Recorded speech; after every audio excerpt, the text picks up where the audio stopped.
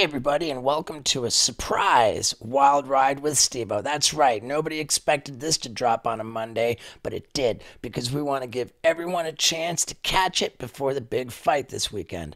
What big fight? It's Jake Paul versus this week's guest, Ben Askren.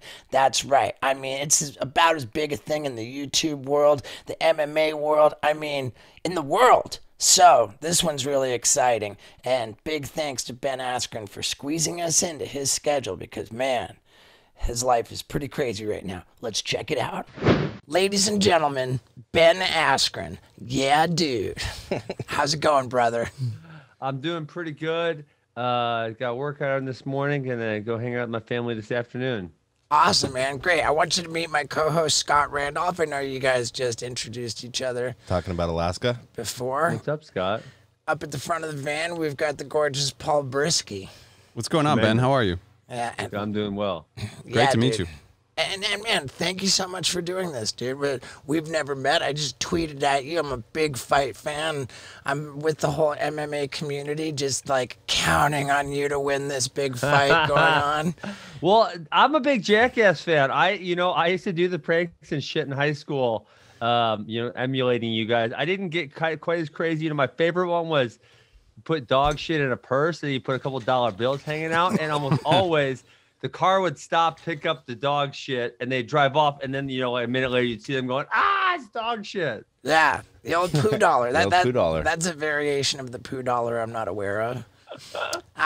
So, yeah, dude, I guess my first question would be, win, lose, or draw, does this Jake Paul fight earn you more money than your whole previous fight career? Comparable? Less?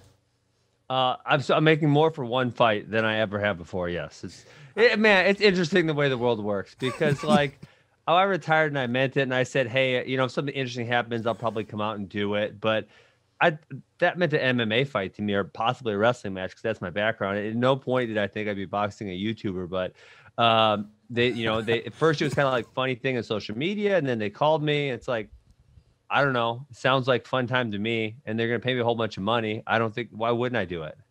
It's a no-brainer. That's really interesting to me. You said getting paid more than I've ever been paid for a fight, Yeah. right? But you've had many, many fights in your career, right? This is 22. just 22 when you just began professional fighting. Mm-hmm.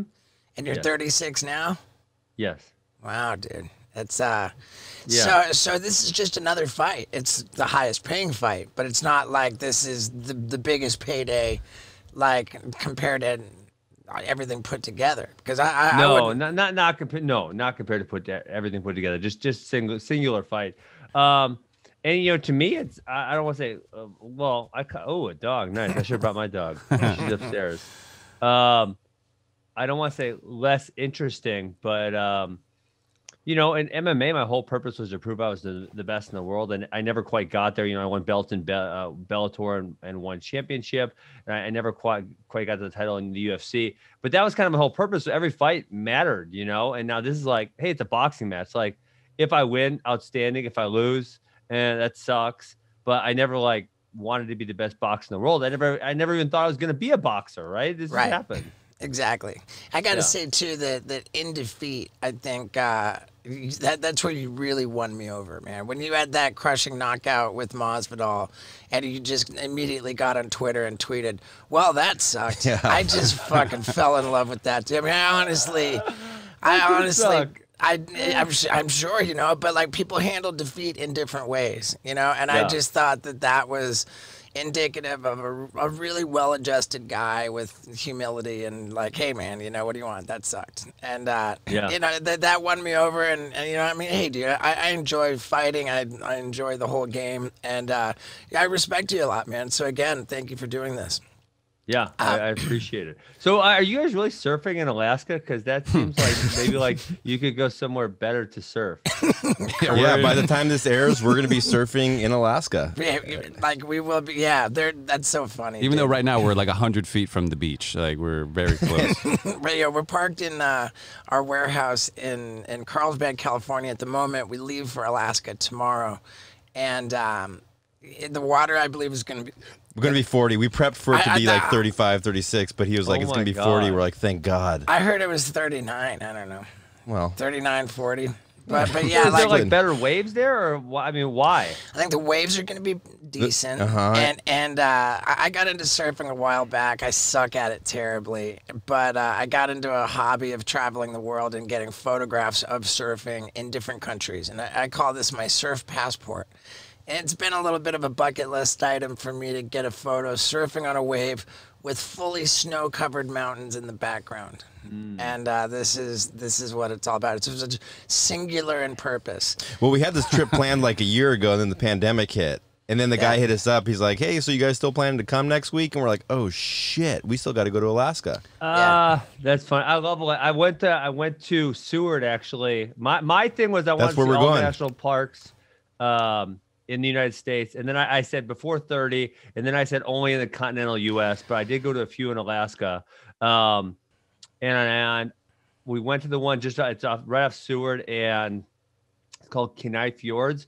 And I got to see a glacier like flop down in the water, and it was like the most badass thing ever. It was so freaking cool. Wow, Yeah, dude. we fly into Anchorage, we drive to Seward, we get on a boat, and we're going to be just cruising around on a boat for 3 or 4 days. I think it's safe to say that nobody gives a fuck about what we're going to do in Alaska.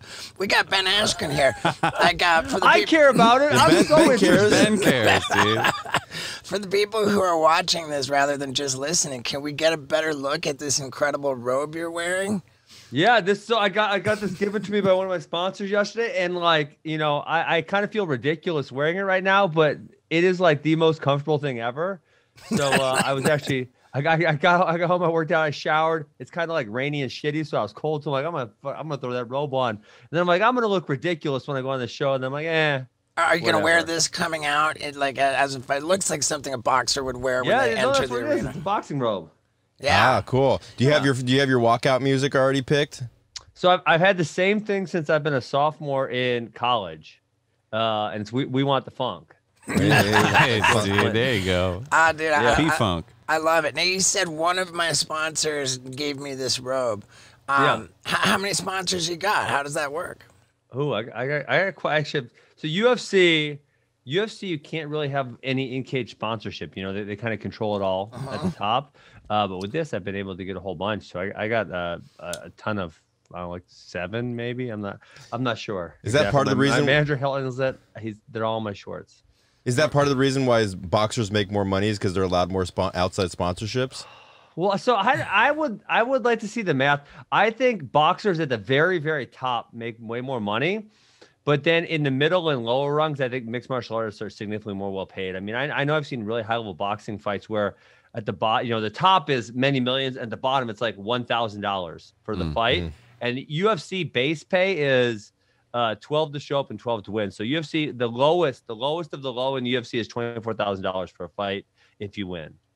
Yeah, Jesus, dude. Got you. So you answered my question. The sponsors are for this fight in particular. Correct. Yeah. Yeah. Well, I mean, I have a few things for other stuff that like say I do a crypto podcast on Monday, and I have sponsors for that, for example. Nice. Are you guys into dude. crypto yet? We're getting into doing an NFT, so we're getting ready to launch Steve's first NFT. I don't think that really. I mean, I guess Ethereum is a cryptocurrency. Is that right? Yeah. But it's related, right? I mean, if we're It's still the talking, same Yeah. blockchain. I don't really love, so I'm actually doing an NFT, but I don't personally love NFTs, but I always say, like, who am I to judge what other people think is valuable? And that's kind of what NFTs are, is they people see them as scarce assets that are going to be, one of a kind or a very limited amount, and that they're going to be worth a lot more in, 5, 10, 15, 20 years. So, but the reason why I brought that up is because I invested into Ethereum because NFTs are so popular right now. Because Yeah, I figured great like idea. it's the currency and it's only going to go up if more people buy, right? If Tom Brady's having a Yes. NFT gallery, more people are going to be using the Ethereum. You like Ethereum? I do, yeah. Ethereum's great. I mean, that's man, it's the second biggest after Bitcoin. I don't actually view it as like a currency. It's a smart contract platform, so there's just so many things that can be done there.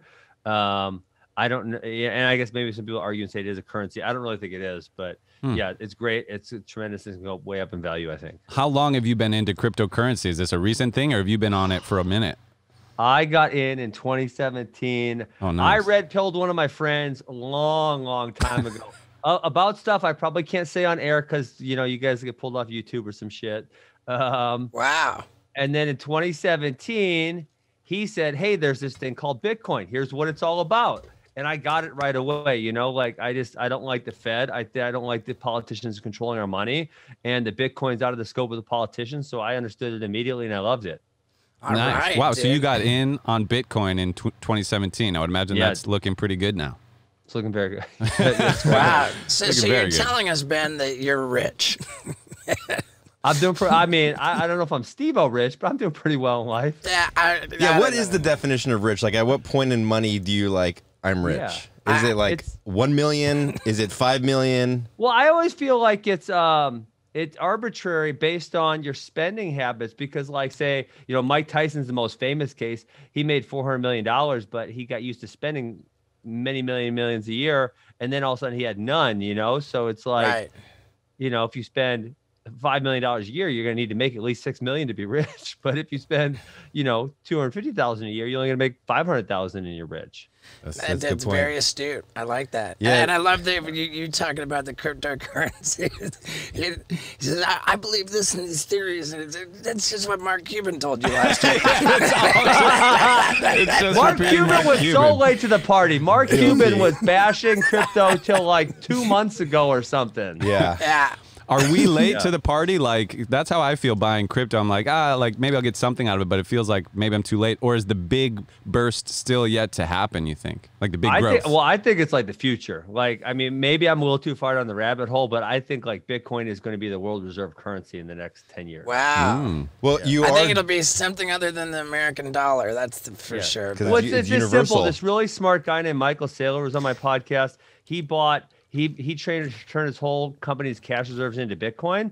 And he simply said to me, and this is the best line I've heard in like 70 episodes. He said, "Ben, who do you trust to make your money? The politicians or the engineers?" That's a good Wow. point. I Yeah, like that. and I came into the warehouse yesterday and I told somebody that I bought Ethereum and I asked him if he was in the cryptocurrency and he's like, dude, Dogecoin all the way.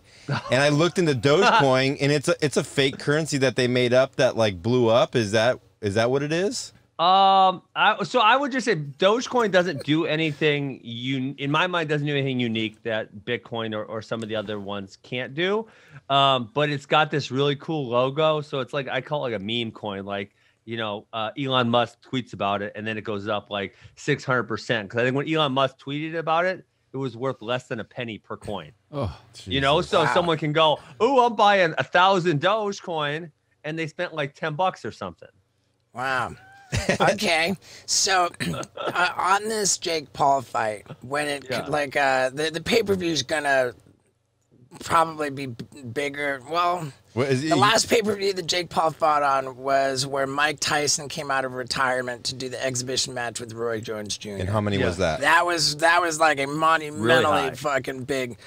Like, what was it? Like 2-point-something million buys? I feel it was like 2 million, which for a pay-per-view is like insane. What was KSI and Logan Paul? That was a different deal because it was on Triller. Which one is this one No, on? I thought that was wasn't that one on YouTube? Oh, no, that one was on Days or something. Like, know. it I don't know wasn't. what it was on. Or Mike Tyson was on Triller. Yeah, no, I remember Tyson we was watched it on on Triller. YouTube. Tyson was on Triller, but it was like a proper like $50 buy for a pay-per-view. Yeah, So you And got that's what this one is too. right. So how many views was that? Like how many paper or buys? It was 2 million times 50. Like, Ben. Yeah. What's that? That's $100 million.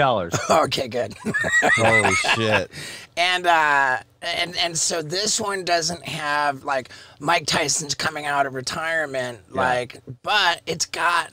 It's I mean, heavily All hyped. MMA community Yeah, eyes the watching The it. entire MMA community, boxing. Like, do we have a projection for how many buys? That's not my area of expertise. Right, No, we don't. But they're also trying to do. It's like kind of like to do something different. I'm just there to fight, but they're doing these concerts too. So like Right. Bieber's performing. Oh my And a God. bunch of other really. I just like some of the other people like are really popular, but I don't. It's kind of like not my era, so I don't really know them. I'm like Right. DMX, and for rest in peace, man. Red Hot Chili Peppers kind of guy. Right. Okay. Nice. Yeah, wow. Yeah, and that was a big component to the Mike Tyson one. And I'm buddies with Mike Tyson. I love his guy Rob, and I reached out, like, just dying to know what these musical artists were being paid. A lot. And It's gotta be a lot, right? I think Between every fight, there was like was it Wiz Khalifa? right. Well, I mean, I don't know. Snoop Dogg. Like, I don't know. I mean, Yeah, like but who's getting more, Ben or Bieber? You know. he didn't tell me like from an artist to artist, but absolutely the budget for the musical performances was significantly in the millions. Shit. If I'm getting paid more than Bieber, I'll be so freaking pumped. My life will be made. That's so good. But do you have any, like, even a small percentage of interest in the actual pay-per-view? Like, you gotta No, I didn't get a percentage. Again, for me, it was like this. They offered me a lot of money, and it was sounded like fun. I used to box my friends for free on Friday nights, and I thought it was a good time. Like, hey, that was a fun night. Right. So now someone's gonna pay me a gigantic amount of money to do it. I figured I'd say yes. I mean, hey, dude, I'm rooting for you. I see the philosophy of it, and like I feel like, wait, Steve-O, did you guys do some boxing episodes on Jackass? I feel like you did. we did stilt boxing. Yeah, you fought. me against Ryan Dunn on stilts, and I remember that. And then Knoxville fought Butterbean in the store, Knoxville. Oh, but that yeah. was. which he didn't really fight Butterbean. He took punches from Butterbean. Right. and he snored. Right, yeah, that was that was tough to watch. God. I thought, and forgive me, but I think I'm with a lot of people that I thought, as far as like who in the professional fighting world Jake Paul could have called out, that it was like really rather genius to say, "Oh, I'll box Ben Askren," because of course your strength is with wrestling, and. I mean, dude, it's fucking pretty genius. And now, having said that, I think that really squarely makes you really important in the equation, because if you're looking for an advantage in boxing, then like who else do you have other than Ben Askren, who is a huge name in combat sports, but like notoriously not for striking. There's not really anybody else. I think he could have got a percentage. Yeah, I mean, I just like I said, I'm doing well in life, so I wasn't all that concerned about it. Seemed fair, so I said yes. They're really going after Dylan Dennis, who's like McGregor's lackey, and he's got a pretty good social media following. But I did bring this up with in the press conference. Jake was like a child; he wouldn't shut up and let me talk. I saw that. Yeah, I watched some of that too. It's so bad. So he's kind of like a bully, though, and it's like. I was retired. I was 3.5 months out of my hip surgery. So like I was not training at all. So yeah, obviously he wasn't trying to pick the toughest guy he could pick. He was trying to pick the easiest guy, which could give him some legitimacy. Right. And I think that's pretty obvious for me to zoom out and just see that, For sure. And that being said, even being the easiest guy he can pick, I think it's probably still too tough of a guy. I think he's going to get in there. And, I think boxing is strange. I've been in boxing for like 3 months now. The community is kind of strange. And I think he's got these guys around him who are just telling him that he's the best in the world. He's so good. And to the point where he's almost started to believe it. And so when he gets in front of someone and they won't go away and they're fighting back, he's going to start panicking. He's not really know what to do. Can you talk about your game plan at all? Yeah. You want the scoop? Well, here at Wild Ride, we give you the scoop. So you got the scoop. What else do you got? Do you got Bush? Oh, man. I feel sorry for you if you do. But I know for a fact that if you've got your Manscaped products, Bush isn't going to be a problem this summer now, is it? And let me tell you, this Lawnmower 3.0, I've had it for ages. I've been using it like crazy. Still going strong. I mean, sure, I can charge it when I need to, but I can't believe the battery on this thing. I also can't believe how effective it is at trimming my pubic afro. Yeah, dude, I'm telling you, man. I'm ready to have my ball sack in a ball sack beauty contest because this thing trims it so nice. Plus, it smells great, too, because I've got my Manscaped ball deodorant.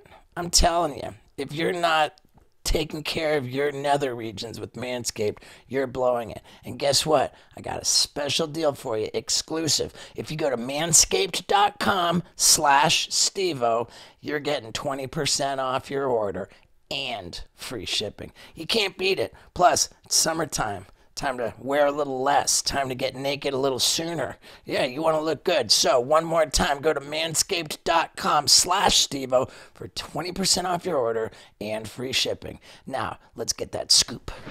You know, because we've never seen him take a punch, and Yeah. we know that you've been hit and you keep going, and that's your advantage too. Is that like you've been in the fire before?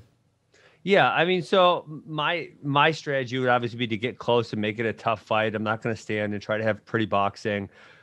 Get in there and make it ugly, make it dirty, land kind of like the dirty boxing, clinch strikes, that type of stuff. And yeah, to that point, we've never seen him really go very long. We've never seen him get someone good. We've never seen him get hit.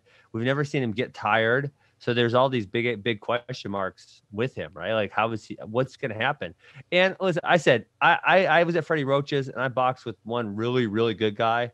I'm like, dude, I don't want to be in there with that guy. That guy's gonna fucking kill me. Like, you know. So if for some reason he is like the best in the world, it's gonna be a long night for me. I think that's like really, really, really unlikely.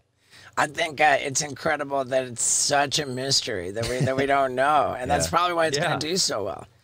How's the training different from this in MMA? Like, how you're not weight cutting, or are you weight cut? Like, what's No. Yeah, I'm not weight cutting because it's like, hey, you're gonna fight a YouTuber. It's not like there's some league and I get to pick what weight class I'm gonna go. It's like, hey, there's this one YouTuber guy. Here's the weight class. Do you want it or not? So I'm fighting at 190. I wrestled at 174, fought at 170. So yeah, it's big for me. what are you normally walking around at before you cut to 170? So usually when I'm like working out in shape, 183 to 185. Like I said, I was retired. I had my hip surgery. You guys want to see this badass scar? Yeah, dude. We love scars. Oh, Wow. yeah. Shit. That's a long Yeah, one. so I got my hip redone in September. So literally like when I want to say that pay-per-view, the Tyson one that you're talking about was late November. Like I literally wasn't allowed to do anything for 3 months. Like nothing. And then at 3 months, I got to start riding a bike and that type of thing. And so when I first started training, I was really heavy because I hadn't been allowed to do anything for like 4.5 months. Wow. Yeah, dude. With Jake having sort of all these yes people around him, like in some ways, does that help him? I've heard Mike Tyson talk about like he's like, I would have to almost be like delusional to go in these fights and just think I'm so good. Like he was like, I would purposely sort of be delusional. And like, is that unrealistic belief in yourself in some ways a benefit? Well, so I would say, I think, yes, it is important to have those type of thoughts when you're going into competition, because the last thing you want in competition is to like doubt yourself, have anxiety.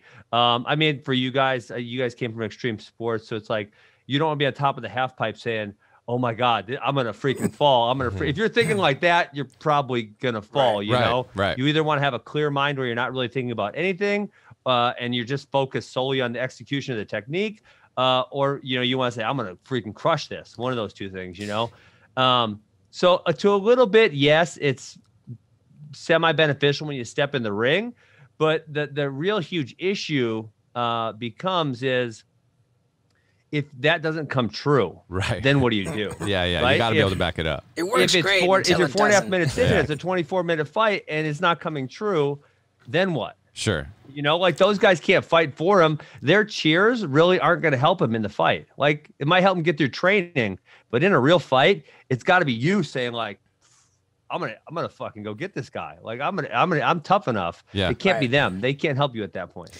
Now, we've seen, like, with any kind of, like, celebrity boxing, it almost seems par for the course that, like, you get some high-profile professional boxer to, like, be in your corner and train you, right? Like, Yeah.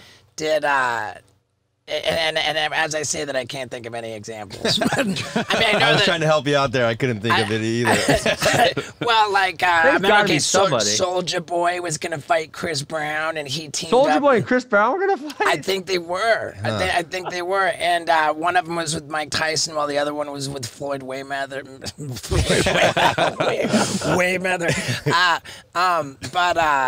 But evidently. Masvidal was, training Jake Paul for something or other, which kind of makes no sense. Yes. But have you had any, like, you said you got in with a pretty good guy, but have you had any, like, famous boxers, like, hey, look at me, I'm with this guy? So I went out to Freddie Roach's for, I was out there for a week. It was really cool. He's brilliant. Just super smart. A lot of fun. But you know what? I felt like he was I felt like I didn't want to drag him into the circus. Like, that's like a legendary, honorable coach. This is a circus. I don't want to bring him to the circus. Like, I'm gonna show up and fight Jake Paul, and if I can beat him up, I can beat him up. If I can't, I go back to coaching wrestling like I was doing before. Right. Oh, Okay. wow. I mean, there you go. That's a well-adjusted, healthy guy. And with that, I've been, like, speaking of Masvidal, clearly I brought him up. I see everything posted about Masvidal via Ariel Helwani, like, everything else, and I follow all the MMA stuff. It just seems like the comments are almost like universally, wow, how'd this guy go from like the most popular guy to like the most hated guy? And like, say, it's just like we've watched this like fall from grace, this like rise and fall of Masvidal.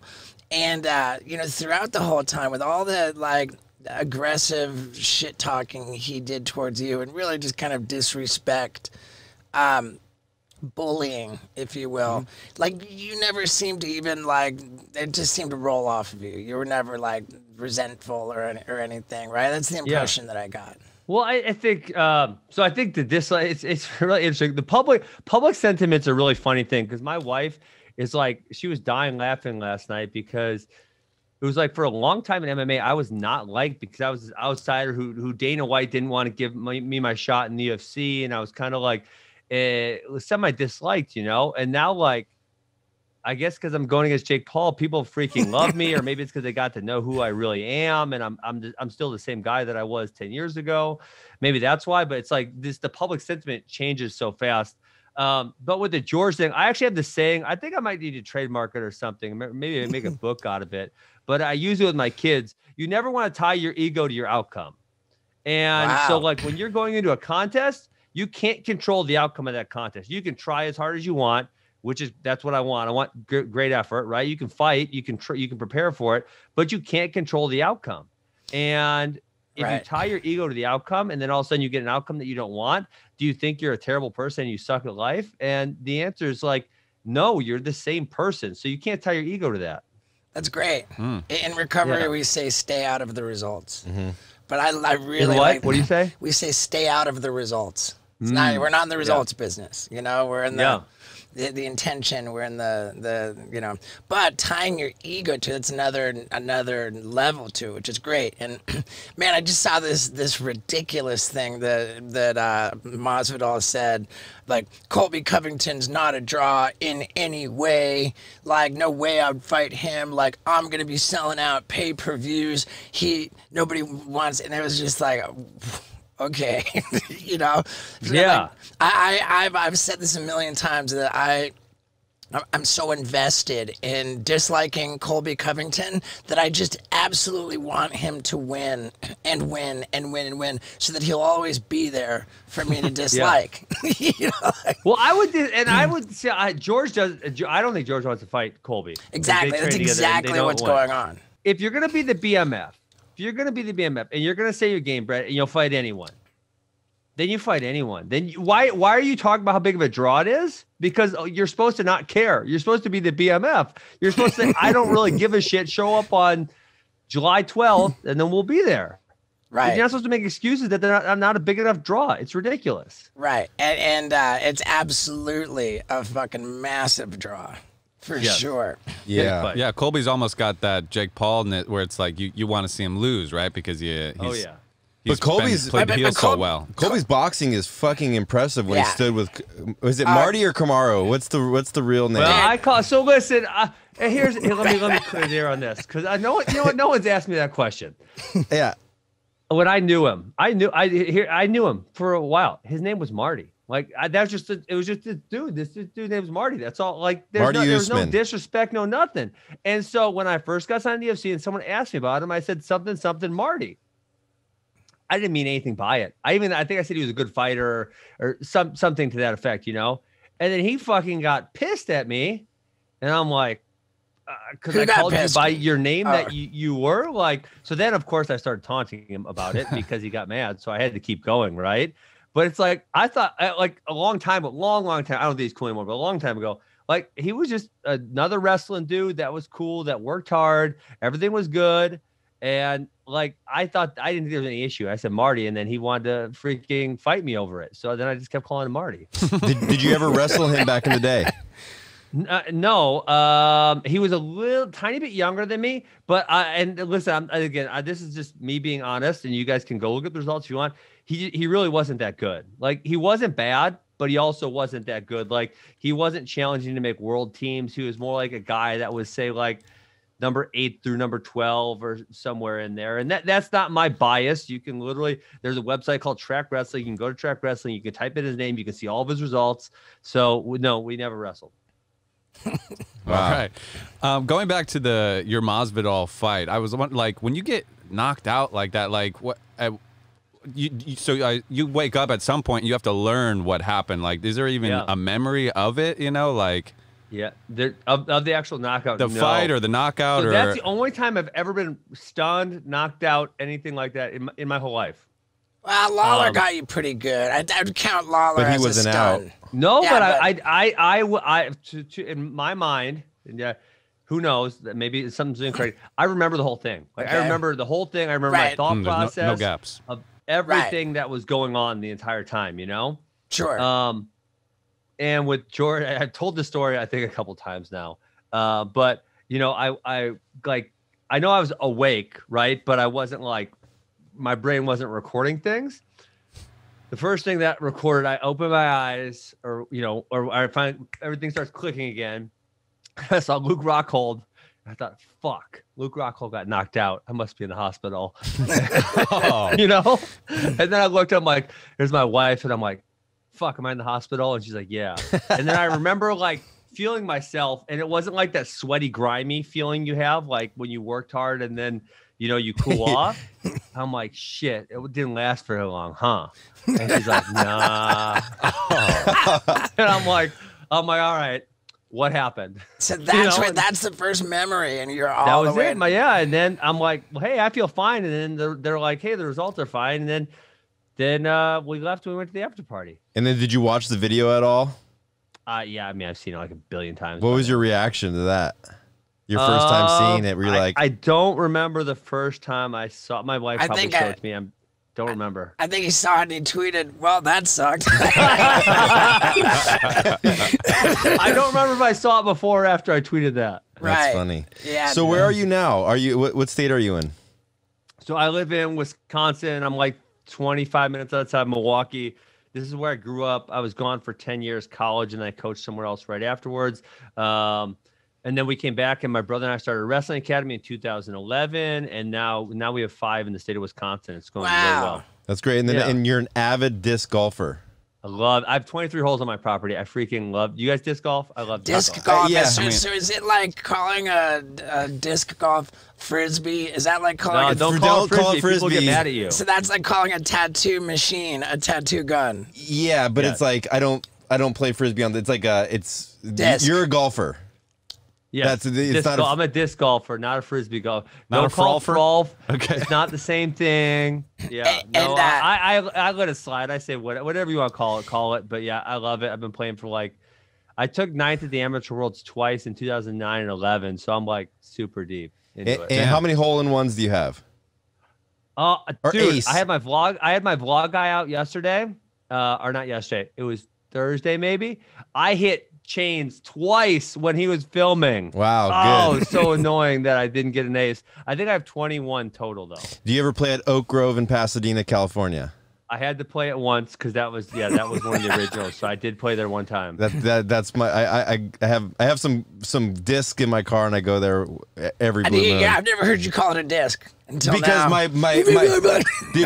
my buddy is a professional golfer and I called it like let's go play frisbee. He's like I don't play frisbee and he's pissed, you know, but. Yeah, right. I know not to say that. And this is you're actually legitimately a professional disc golfer. Is that right? Well, I played pro tournament one time, and then I just got too busy with life, so I haven't got to.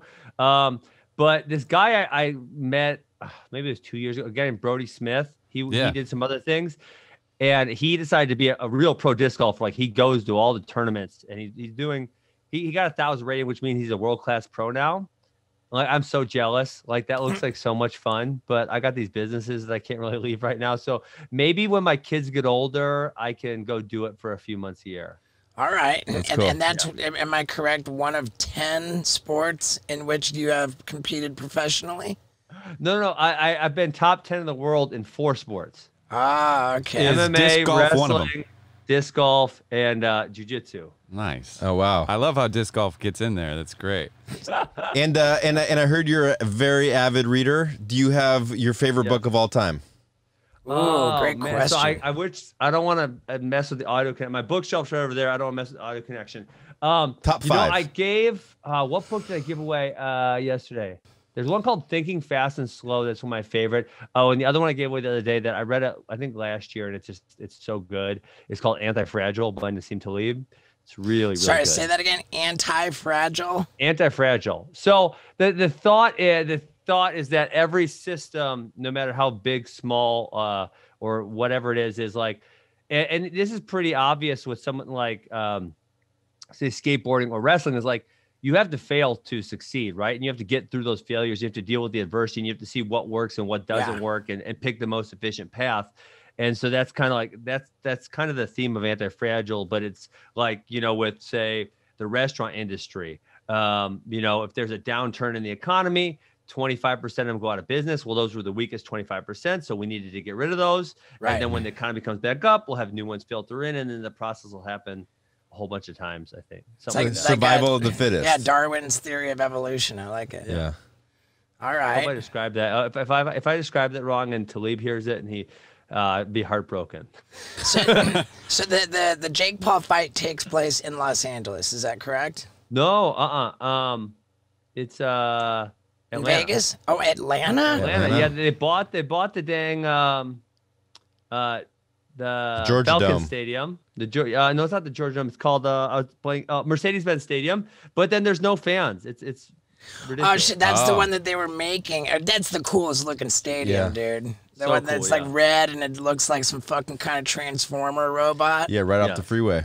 Yeah. So you're fighting with no crowd. Is that what you're saying? Correct. No crowd. I get 10 guest passes. Jake they love him more than they love me, so they probably gave him, you know, a handful more. But that's for his entourage, right?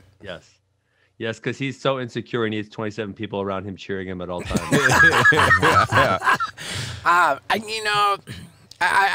I really believe that and I love your saying, dude. Like, don't tie your ego to the outcome. Is that right? Don't tie your ego to the outcome. Yeah, and I believe that you live that way. I think you're gonna be just fine if you lose. You know, like, and I also believe that Jake Paul, you know, sort of assuming the role, and I'm not even mad at Jake Paul. I like the guy, you know, Yeah, he's doing a great job of whatever he's trying to do. He's obviously. You can't hate on success, you know? Like, he's got something figured out. He's really fucking masterful in what he's doing. And he's taking advantage of the opportunity to be successful because people dislike him. You know, so it's basically the Colby Covington effect, and I'm curious. I'm curious if it like the whole thing is a gimmick. Like if the whole thing is him playing, I'm not sold that he's this much of a douchebag. I think that and I don't know, right? I don't know. That's big I agree with you. I agree Yeah. with you. I Right? agree with you wholeheartedly. And I'll take it a step further that when people say Colby Covington is just playing, and that in fact Colby Covington's this nice guy, but I don't buy that. Because like a nice guy doesn't talk about women like that, you know, like insult. No, people. Colby's not playing. I've heard negative reviews on Colby from Really? wrestling community is small, and he was 3 different places. He was at Iowa Central, then he was at Iowa for a year. He couldn't hack it there, so then he went to Oregon State, and I've heard not positive reviews on him. Right. So people say Colby Covington's just playing. I don't buy it. I think he's every bit the douche that. But was he like that? That's what. Was he like that That's before what his I've heard. makeover? That's what I've heard. Just kind of low integrity, kind of douchey guy. But he's a And great you know, I fighter. think- Great Yeah. fighter, and like he's the only fight that we've seen Usman in that wasn't like kind of Marty? I mean, yeah. I mean, fuck that Martin. Like Usman Masvidal was the worst, most fucking boring fight ever. Yeah. I feel like people are misremembering that because they like George so much. That was not a competitive fight. Not at It all. wasn't. It was 50-43. He lost every round, 50-43. So he lost every round in two 10-8s. 10-8. Yes. And with all the foot stomping and the up against the fence, like Yeah. I actually thought George missed on that one. I thought, and somehow he got a rematch, which I don't think I was against the rematch. I think it doesn't make sense. I think if on the night he lost, would have said, "Hey man, I got 6 days to prepare for this. I need a real shot. This is crap." He did I say think he that. would have got it, but he didn't say that for real. He did. He said, "Let's play Only it a back. little bit. Let's play it back when I have a full camp." Is what he said. But yeah, if there was a fucking Usman 2 that you want to see, it's Covington, Yes. because that fucking fight was amazing. I broke your face. I fucking loved it. But yeah, dude. So now, what are we promoting for you? What are you promoting for me? What I thought I just got to come on and chat with Steve-O. I was so fucking pumped because I watched Jackass for so many years. Dude, I love it, man. I was such a big fan. I was very much excited to talk to you as well, dude. Like I said, man, you won me over a long time ago, and I love your fucking, you know, you're kind of this fucking dorky cool. And I'm into that. Yes, I appreciate it. Yeah, Nice. you're a fucking dorky cool, and I just love the humility, man. I love don't tie your ego to the outcome, man. That's fucking fantastic. And Well, yeah, I'll have a good week. I'm gonna go fight Jake Paul, and you guys are going to Alaska, and maybe sometime after that we can either throw some discs together, or do you still do pranks, or you don't do pranks anymore? I'm down. It's difficult for me to expect to go under the radar a lot of the time. And you know, but fuck, dude, I'm all about it, man. You know, I got a guy, a good friend of mine's working with like an Oscar-winning fucking costume designer who identifies as a fan and says like, yeah, I can turn you, like special effects, like I can turn you into any person, like recognizable person. Yeah, I could walk around as whoever you want. Make me into crazy monsters. So I do want to like bring back the prank game. Like You'd have to with change that. your You should voice, come though. back You as have a- you should come back as Ben Askren and fight Jake Paul for him. It's like just kidding, and then you know. How epic would that be? Yeah. Oh, that'd be awesome. But dude, I would love it, man. Like get together and do something, man. And if I don't know if the podcast, the cryptocurrency, and is that you have another podcast as well? So I do a wrestling podcast. It's with another kind of Flow Wrestling. They're the biggest media company in wrestling. So we go Tuesday, Wednesday, Thursday mornings and that. And are you cool with Ariel Helwani? I remember you talking shit about. I'm great with him. You had something to say about his ESPN. Dude, he cried like a little Ariel. You cried like a little baby. This was all the way back in 2012. He talked shit on me after the Douglas Lima fight, and I simply said, "Here's what I said." He can go back and fight. I said, "I want to talk to you." He said, "You can't come on my show anymore." I said, "Good. I want to talk to you about as bad as you want to come in the cage with me." And he said, "I threatened to fight him." I clearly did not threaten to fight him. I just said, "I don't want to come on your show."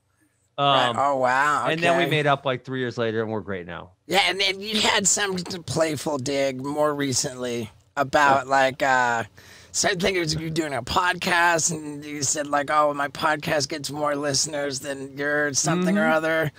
Yeah. But you guys are cool. No, we're cool. He's really great. like Ariel. I really do like Ariel.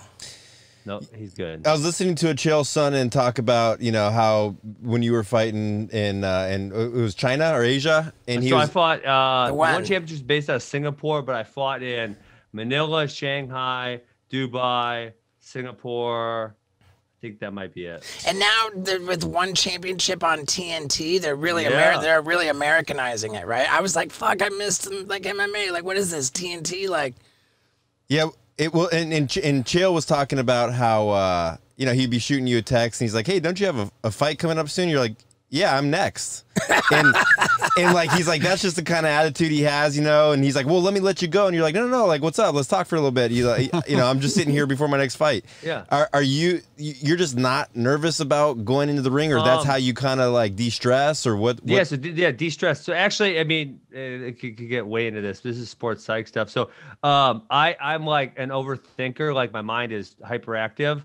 And so when I was really young, I had a couple really poor performances because I had anxiety because I was thinking too much. And one of my coaches helped me, and it was like, just don't think about it. And that's why I said, like, where you're like, you're saying your mind is neutral, where you're not really thinking about anything except execution. And so I had to work on that. I became really good at it. But a lot of it was like literally so we'll say 5 minutes to 6 hours before the competition, I don't want to think about the competition. It's not going to help me. Either I figured out how to fight or I haven't. Like nothing is going to happen in that time window that's going to make me a better fitter. Either I know how to go fight this guy or I don't. Right? Yeah, but what if you throw on the Eye of the Tiger and does that help? It doesn't help. For me, it makes me crazy, and then I perform like shit. So for me, it's just like about relaxing, taking my mind off of it, right? Because your mind can just obsess over what could happen, and what could happen is irrelevant to how you're going to perform. And so, yeah, I mean, I got really good at it to the point, and it's because I worked at it, and I got really good at just relaxing and staying calm and thinking about other things. And then when it's time to show up, boom, you show up and you compete. Well, then, so we should schedule an Instagram live with you 7 minutes before you go out. Yeah, I'm good. If you want to do it, listen. I am so game. Because yes, that's kind of like the stuff that I'll be doing. I'll be playing on Twitter or whatever. It might be harder with boxing gloves. So with MMA gloves, boxing gloves, I don't know how that's going to be possible. I'll have to like hire an assistant that just plays with my phone or something. I gotta know too. Is the story that Scott related from Chael? Is it true? Like, that's true. Yeah, because he would.